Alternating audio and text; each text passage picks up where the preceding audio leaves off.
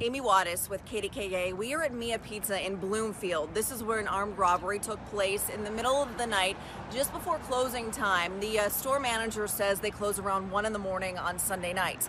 So these two masked men walked inside of the restaurant, holding up two employees at gunpoint, demanding them to open the cash register, and they made off with hundreds of dollars in cash.